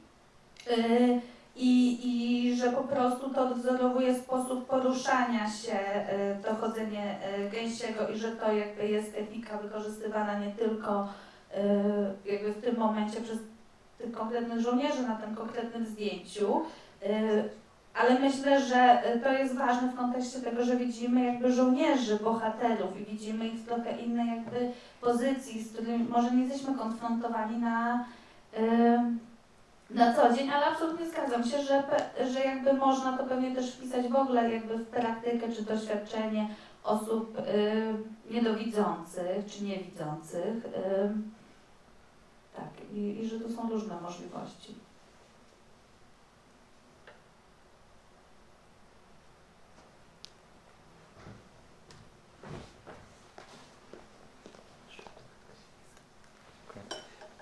Ja nie mam w sumie pytania, tylko chciałem, tak mi się przypomniało przy tym, co mówiłaś, bo to, co Pan powiedział przed chwilą, że to jest takie czepianie się, dla mnie to w ogóle jakaś taka, no fascynująca jest ta interpretacja, którą tutaj przedstawiłaś.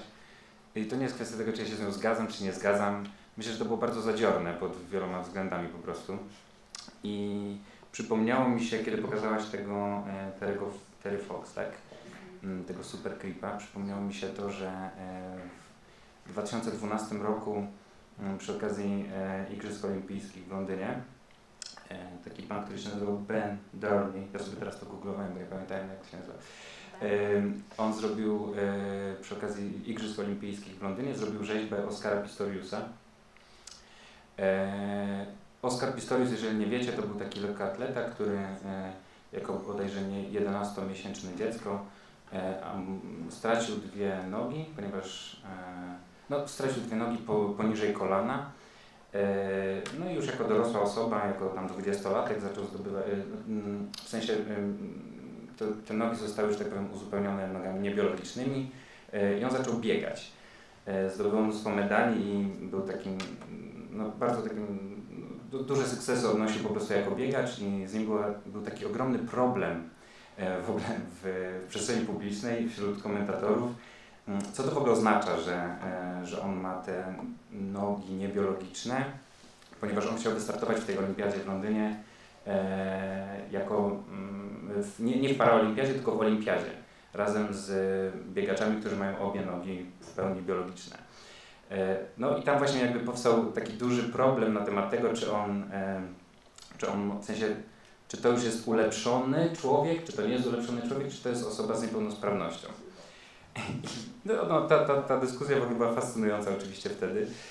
I on dostał, tak jak mówię, to nawet to się nie skończy żadnym pytaniem, tylko chciałem powiedzieć, że on wtedy dostał swój pomnik, po prostu taką rzeźbę w 2012 roku, która przedstawia jego popiersie z uciętą głową, bez nóg, ale też bez rąk. Tam nic nie ma, to jest tylko jego jakby klatka piersiowa jego.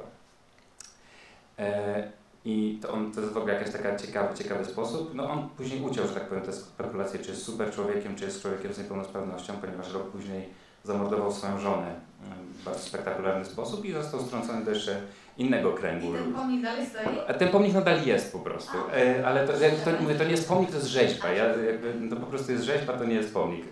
Także to chciałem wrzucić jako taką ciekawostkę w ogóle tego, bo bardzo, nie wiem, bardzo mi się podoba ta perspektywa, którą zaproponowałaś, więc to chciałem dorzucić tylko coś takiego, taki pomysł. Dzięki. A ja nie znam tej rzeźby, a ty powiedziałeś, że rzeźba się nazywa Ben...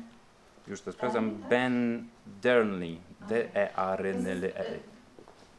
To jest ciekawe bardzo. I w kontekście tego superklipu, do tego co Pan mówił, tak, w ogóle komiksy Marvela to absolutnie. Faktycznie może ta sytuacja z tym komiksem jest trochę bardziej skomplikowana w tym sensie, że tak, to jest prawda. On po prostu jest najbardziej znany z tego maratonu, więc może trudno go reprezentować w jakiś inny sposób, skoro on się zapisał tym, że jakby chciał przebiec z tego wschodu na zachód. I w związku z tym uosabia też pewnego rodzaju jakby wartości. Pytanie, co jakby... Ale dlaczego tylko takie reprezentacje taką znaleziono w Kanadzie na niego? To znaczy on stanowi jakby potwierdzenie już jak gdyby wcześniej tego modelu superclipa, tak? Znaczy jakby superclip nie pochodzi z Terry'ego Roosevelta, tylko mamy Terry'ego Roosevelta jako przykład superclip. Czyli to jest trochę takie zamknięte koło tego, to znaczy co jest przyczyną, a co skutkiem. Więc tak, z tego jest najbardziej znany, tak jest reprezentowany, ale jednocześnie trochę jakby brakuje innego rodzaju reprezentacji. Tak mi się wydaje pozytywnie. Ja mam takie spostrzeżenie, bo ja się trochę pogubiłam na Pani wykładzie, ponieważ sporo Pani mówiła o pomnikach, trochę o rzeźbach. Nie każda rzeźba jest pomnikiem, nie wszystko jest upamiętnieniem. Zastanawiałam się, skąd to narodowe dla narodu, o narodzie, skąd się wzięła taka narracja, no co ma, przepraszam, ale Wenus z Milo, z narodem. Akurat rzeźba tej osoby niepełnosprawnej na Trafalgar Square to tak ikonograficznie, historycznie, historyczno-sztucznie, no to jest oczywiście podjęty temat Wenus z Milo bardzo świadomie, tak? Wenus z Milo jest niepełnosprawną rzeźbą, ale nie jest rzeźbą niepełnosprawnej kobiety, więc tutaj jest taka gra stylistycznie bardzo świadomie podjęta, jest na tym postumencie, jest aktem kobiecym, prawda? Dlaczego akurat ona ma rodzić jakichś potomków naród, że tak powiem, zapładniać kolejnymi wojownikami, bohaterami, w ogóle nie kupuję tej interpretacji. Po drugie, pani tak pokazywała te rzeźbopomniki i tak punktowała.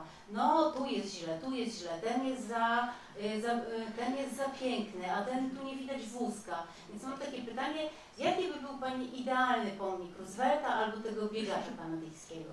Żeby tak było dobrze o tej niepełnosprawności, a z drugiej strony też nie zgubić człowieczeństwa tych osób, tak? No bo nie są słynni dlatego, że nie mieli nogi albo nie chodzili. Mogę? Adwocem tylko? Ja myślę, że warto by było... Nie, ja bym wolała, żeby pani najpierw... Ale ja tylko adwocem do pani. Ja myślę, że warto by było zapytać indywidualnie każdej osoby z niepełnosprawnością, bo to też myślę, że trochę też tutaj aktywiści i aktywistki mieli z niepełnosprawnościami dużo do powiedzenia. Tylko tyle chciałam. Natalio? Tak. Tutaj jakby kilka spraw. Skąd ten naród i pomniki? Bo no, Wenus z Milo tak, jakby tutaj jakby faktycznie ona nie łączy się z tą kwestią, ale i Roosevelt jest jakby symbolem narodowym i stąd naród. I Terry Fox stał się symbolem narodowym kanadyjskim. I weterani brytyjscy mają w pierwszym miejsce w panteonie jakichś bohaterów narodowych, to jest kwestia narodowa. Alison Lapper jako artystka nie, ale została wpisana poprzez kontekst i poprzez to, że została ustawiona na placu. Gdyby pewnie stała tylko w muzeum jako rzeźba, niekoniecznie bym to tak interpretowała, ale poprzez kontekst, poprzez geografię, według mnie ona zyskuje to znaczenie. Mamy też rzeźby społeczne, nie wszystko jest narodowe. Przecież mamy społeczne. Tak, i ona tak funkcjonowała, w tym sensie to była rzeźba społeczna, bo to był ten projekt społeczny, na 2 lata dajemy różne rzeźby o takim znaczeniu, ale to, że wyjściowo coś ma znaczenie społeczne, nie oznacza, że nie może zyskać nowego znaczenia, nawet jeżeli tylko na okres 2 lat, poprzez taką decyzję, to znaczy pewne znaczenia mogą być trwale przypisane, a część może być tymczasowo przypisana i też znaczenia będą się zmieniały i będziemy inaczej czytać te rzeźby, które, jak ja tak mówiłam, tak, to jest według mnie rzeźba, która stała się pomnikiem poprzez kontekst. I teraz nie wiem, gdzie jest ta rzeźba w tej chwili, teraz możliwe, że ona już nie jest pomnikiem, jeżeli jest po prostu w jakimś muzeum, nie wiem, czy galerii. Więc nie wszystko jest upamiętnieniem, chociaż tutaj nie zrozumiałam do końca, o co pani chodziło. Tak, nie wszystko, ja się absolutnie jakby zgadzam, ale faktycznie świadomie mogłam wybrać innego rodzaju pomniki czy rzeźby, ale jakby faktycznie chciałam się skupić na tym przecięciu po prostu narodu i niepełnosprawności. Absolutnie jakby bardzo dziękuję za ten głos. Powinnam powiedzieć, że oczywiście jest na pewno sporo pomników czy rzeźb osób z niepełnosprawnościami czy figur, które niekoniecznie może mają coś wspólnego z narodem.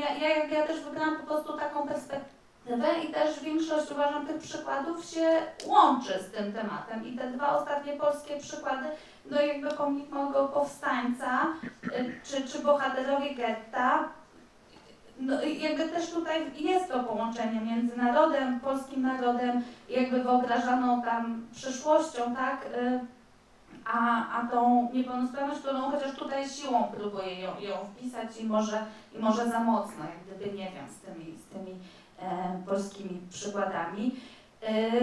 No tak, jest oczywiście różnica między rzeźbą a pomnikiem i sama się zastanawiam tutaj nad tą granicą. Chociaż staram się dać takie przykłady, które wydaje mi się, że jakby są pomnikami jednak, tak?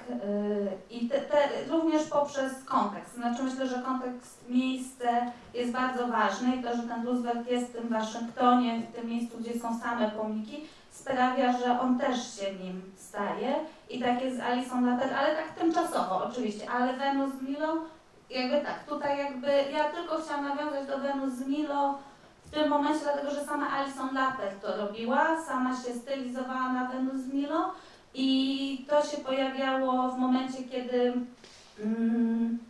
ona została ustawiona na tym placu, no to jak gdyby to pojawiało się w prasie, tak mówił też o tym artysta McQueen, dlatego nawiązałam, chociaż faktycznie jakby Wenus z Milo nie reprodukuje narodu, Alison Lapper w ciąży, jako kobieta z niepełnosprawnością w ciąży, znaczy to jest moja interpretacja, absolutnie nie trzeba się z nią zgadzać, ale jakby kobiety są w takiej przestrzeni społecznej uważane za te, które reprodukują naród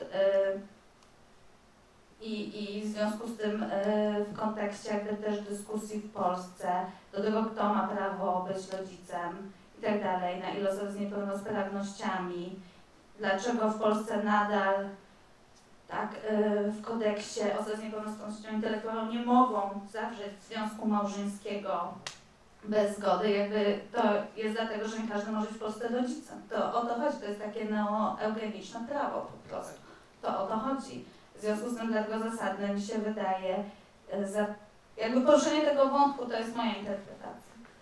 No tak, ale nie odpowiedziała Pani na ostatnie moje pytanie. Jakie by było idealne przedstawienie? Takie poprawne, nikogo nie rażące, doceniające? No, takiego pewnie nie ma, takiego, które by nikogo nie raziło. Albo nie, znaczy nie wiem, szukałam, mi się jakoś podoba i Alison Lapper i ten brytyjski pomnik tych weteranów, dlatego że one budzą napięcia i pytania. I ja tutaj nie miałam jednoznacznej interpretacji jakby tych niewidomych żołnierzy idących gęsiego. Myślę, że to porusza różnego rodzaju wątki, właśnie wątek charytatywnego rozumienia niepełnosprawności, ale też wsparcia i wspólnoty, które osoby niepełnosprawne mogą sobie same dawać i którym niepotrzebna jest osoba pełnosprawna do prowadzenia. Trochę polemika z wyobrażeniem na temat bohatera wojennego. On mi się całkiem podoba i Alison Lapper też mi się całkiem podoba. Ale to jakby są moje, tak?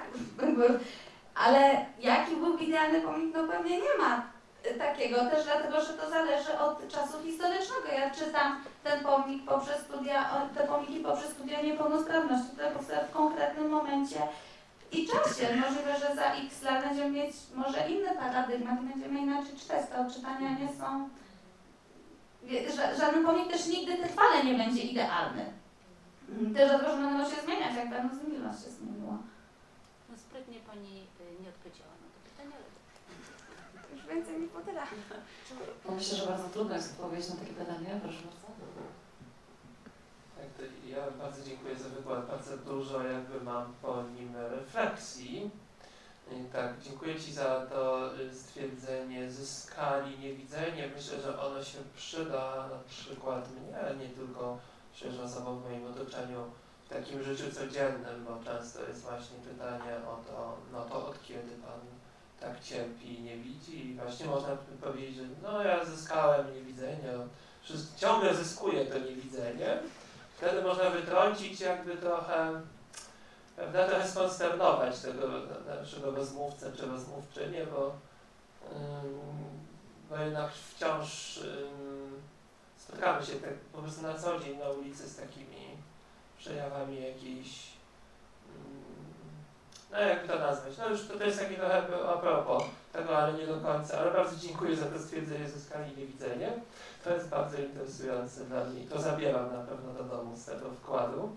Zabieram też bardzo wiele różnych innych rzeczy. Przypomniała mi się trochę taka anegdotka o tym, jak byłem jeszcze na wojskowej komendzie uzupełnień i ona trochę się wiąże właśnie z patriotyzmem, może z narodem, ale bardzo mi się ona przypomniała, ponieważ przeszedłszy te wszystkie badania, oczywiście dostałem kategorię E, tam dzieci, kobiety, starcy i ja, ewakuowani w pierwszym rzędzie, ale Pan właśnie powiedział, że no i tak na zakończenie chciałem Panu powiedzieć, że gdyby tylko się Panu poprawiło, to proszę pamiętać, że wojskowa komenda uzupełnień czeka na Pana. Bardzo mi to rozbawiło, więc na szczęście tam już nigdy nie wróciłem. Natomiast to bardzo dużo, tak jak mówię, a propos tej reprezentacji niepełnosprawności, no to właśnie mieliśmy taką sytuację na naszej uczelni, kiedy teraz jest taka kampania równoważnie, bardzo zresztą fajna jest robiona i zaproszono nas do współpracy przy tej kampanii.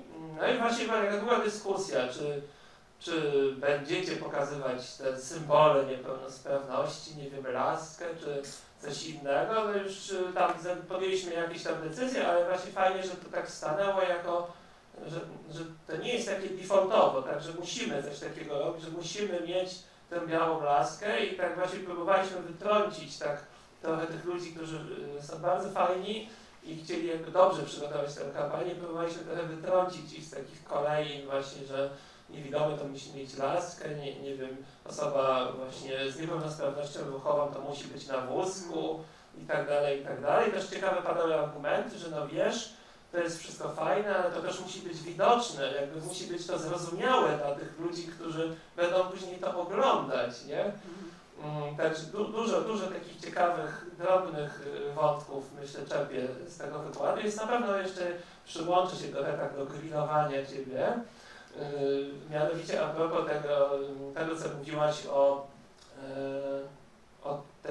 takim etosie pracy socjalistycznym, no i trudno się jakby z tym nie zgodzić, ale żyjąc w dobie bynajmniej nie socjalistycznej gospodarki obecnie, jako osoba z niepełnosprawnością, no mam wrażenie, że wciąż w stosunku do mnie i takich osób jak ja, no obowiązuje to, co ktoś inny wymyślił, wcale nie był to socjalista, praca czyni wolnym. To znaczy rzeczywiście wydaje mi się, że jest tak duży nacisk na tę pracę i na jej wyzwalającą moc sprawczą. Szczerze powiedziawszy, ja już mam tego dosyć. Mimo tego, że sam akurat pracuję, ale to, że praca nas wszystkich wyzwoli, zbawi, jest to okropne. I ja bym szukał raczej tego w takich początkach społeczeństwa przemysłowego, prawda, że wtedy właśnie powstawały te instytucje, żeby oddzielić tych, którzy w tej fabryce nie mogą pracować, a nie gdzieś po wojnie. No może w Polsce właśnie ta industrializacja się wtedy wydarzyła, tak?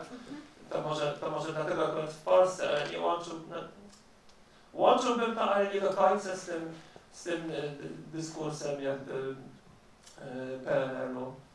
No chociaż nie wiem, mogę się też mylić. Nie mam w tej naszej deklaracji w jednym nawet procencie literaturoznawstwa czy wiedzy o kulturze, więc czy kulturze i religii, więc też ciekaw jestem, jak to interpretujesz. Czy to jest absolutnie prawda, to znaczy kapitalizm i socjalizm nie różnią się w swojej definicji niepełnosprawności, to znaczy jak jest definiowana niepełnosprawność w Polsce dzisiaj, znaczy w orzeczeniu poprzez niezdolność do wykonywania pracy. Pierwszy lekki stopień, co tam jeszcze można, trzeci stopień to już jest całkowita niezdolność do pracy, znaczy niepełnosprawność jest rozumiana nawet nie przez potencjał do pracy, jeżeli już musi być praca, to mogło być przez potencjał, nie, przez niezdolność.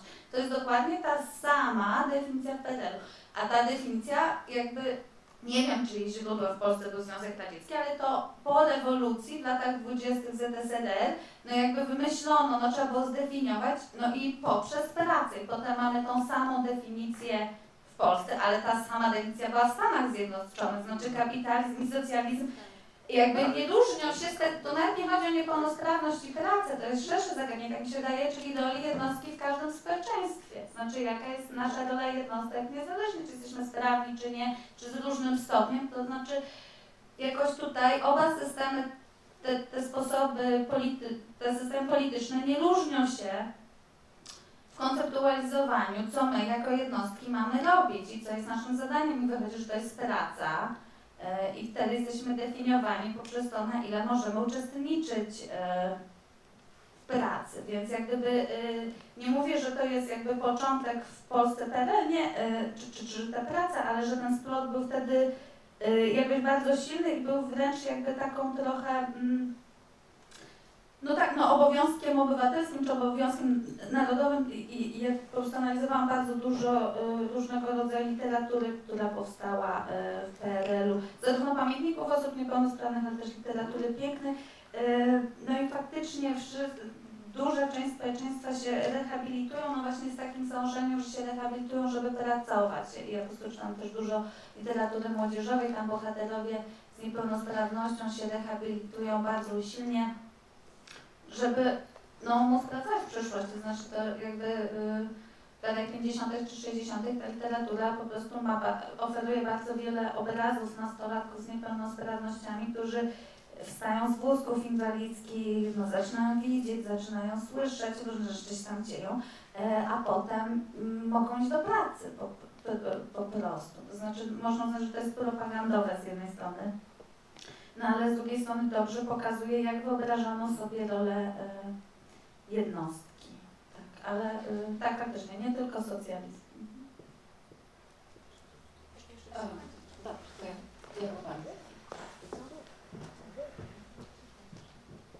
Ja chciałam zadać jedno pytanie na temat Alison Lapper w ciąży, bo mam pewne wątpliwości, zastanawiam się nad tym od jakiegoś czasu, czy jeżeli Alison Lapper jest artystką i jak Pani mówiła, sama zrobiła sobie zdjęcia wzorowane na Wenus z Milo, to czy fakt, że Mark Quinn, który jest artystą z super wysoką pozycją z grupy tej, z Damien Hirst i tak dalej, czy to, że on jak British Artists, Mark Quinn, Damien Hirst, Sarah Lucas, czy to, że Mark Quinn przychodzi, powiedzmy, i gdzieś, no nie wiem, czy mogę użyć tego słowa, ale no jest w tym jakieś zawłaszczenie trochę, no bo wykorzystuje w jakiś sposób pomysł artystki Alison Lapper, czy rzeczywiście to jest najlepszy sposób, żeby to jakoś, czy świat sztuki może, czemu nie, po prostu nie włączyć w kanon historii sztuki tych zdjęć Alison Lapper w takim razie, jeżeli ona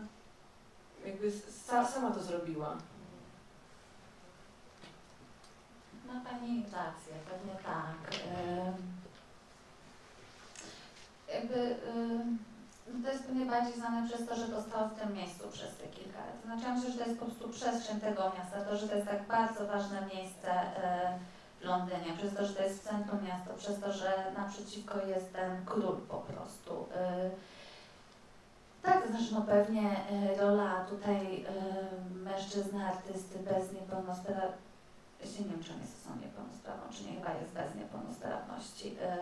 I dlaczego jakby on miał taką siłę też promocyjną. No na pewno jego przywilej tutaj gra jakby wielką rolę. I bardzo jakby wspaniale, że Pani to powiedziała, to jest bardzo ważne, ja o tym nie powiedziałam, więc super. Kurczę, no nie wiem, no tak, ale jedno, znaczy ja lubię tą rzeźbę, czy ten pomnik, no bo według mnie on wchodzi w polemikę z bardzo wieloma wyobrażeniami na temat takim kulturowymi, na temat niepełnosprawnościami, po prostu polemizuje z tym bo jednocześnie ja odniosłam takie wrażenie, że Alison Lapper, tak jak mówi przynajmniej o tym wywiadach, że jej się to bardzo podoba i że miała jakąś taką duży też wpływ na powstanie tej rzeźby, że ona jakby współuczestniczyła jakoś w tym procesie decyzyjnym i że ja przynajmniej z tych wywiadów, jak ja interpretuję, jedno są ważne, że ona czuje, że została wykorzystana, czy że jej doświadczenie jest jakoś źle zareprezentowane, że ona się identyfikuje z tą rzeźbą. To, dlaczego ona staje się sławna dzięki pełnosprawnemu męskiemu artyście, tak, no to jest problem dostępu do mediów, dostępu do popularności, kto jest popularny, kto może być, kto staje się popularny dzięki komu. Tak, jakby ta relacja, dynamika władzy jest tu absolutnie obecna i świetnie, że Pani o tym powiedziała. W samym tym pomniku jakby ona miała same dobre rzeczy do powiedzenia o tym, że ona z nim współpracowała i właśnie nie czuła się wykorzystana, że tutaj jak gdyby to przywłaszczenie niby jakby tak nie nastąpiło i w tych niektórych jakby recenzjach ten Martin jakby jest, ale on trochę jakby też znika. Tak, ale... To ja chciałam się podzielić taką refleksją w kontekście pomnika osoby z niepełnosprawnością w Polsce, bo należy do takiej grupy Twórczość i Niepełnosprawność, którą utworzyła firma British Council z Instytutem Teatralnym imienia Zbigniewa Raszewskiego. I tak sobie pomyślałam, że to jest w zasadzie bardzo ważny temat, który być może postaram się poddać pod wspólną refleksję, bo myślę, że to jest taka nasza rola jako kuratorów, czy artystów, twórców, artystki twórczynie, żeby się nad tym zastanowić i może spróbować stworzyć taki pomnik w Polsce i odpowiedzieć na tę potrzebę, reprezentacji w przestrzeni publicznej. Także dziękuję Ci bardzo za wykład. Czy ktoś jeszcze chciałby zabrać głos?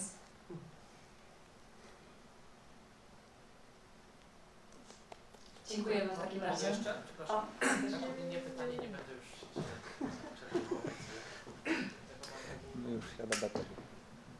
Taką ogólną refleksję i tak po tym, co powiedziałaś, że i po tym, co tu się pojawiło kilka razy, czy bardziej takie pytanie do wszystkich chyba, to znaczy, czy bardziej się skupiać na i myśleć przy tworzeniu pomników o niepełnosprawności osób, które chcemy upamiętnić, niezależnie od ich niepełnosprawności. Nie upamiętniamy ich dlatego, że mają niepełnosprawność, ale podkreślać jakoś widocznie tę niepełnosprawność. Czy to, co ty powiedziałaś, to znaczy, czyli co chcemy zrobić? Czy chcemy zrobić jakiś taki pomnik niepełnosprawności? Trochę prowokacyjnie to mówię, tak? To znaczy, co to miałoby być? No bo tutaj łatwiejsze mimo wszystko jest jakieś takie wyraźne podkreślanie i zwracanie uwagi na niepełnosprawność bohaterów, bohaterek, które chcemy ukazać, niż stworzyć jakiś taki pomnik niepełnosprawności. Właśnie co to mogłoby być, jak miałoby wyglądać i jakie nieść przesłanie, bo to chyba nie jest takie wcale proste.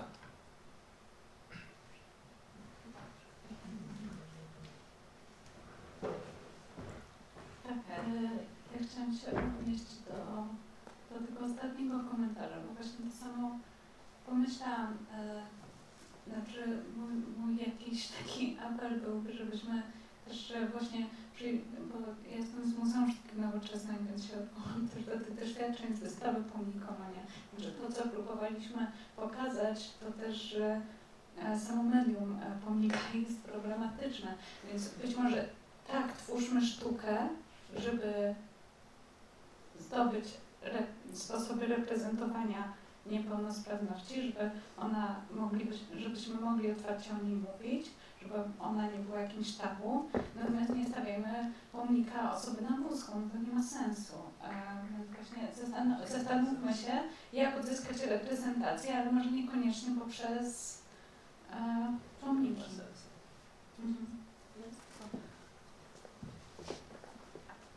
Może tylko dodam, że to raczej jest punkt wyjścia do jakiejś dyskusji w tej grupie, o której wspominałam i nie jest to apel o stworzenie takiego pomnika osoby z niepełnosprawnością konkretnie, taki temat na pomnik, tylko taki zakres, jakby taki problem właśnie z jednej strony braku widzialności, z drugiej strony też my jako twórcy i osoby z niepełnosprawnościami rozważamy różne aspekty funkcjonowania w Polsce i naszą widoczność, więc ta grupa mi się wydaje dobrym miejscem, jednym z wielu oczywiście, w których można taki namysł wspólny, zespołowy nad takim zagadnieniem zaproponować, ale to nie jest jakby absolutnie, nie miałam tutaj na celu.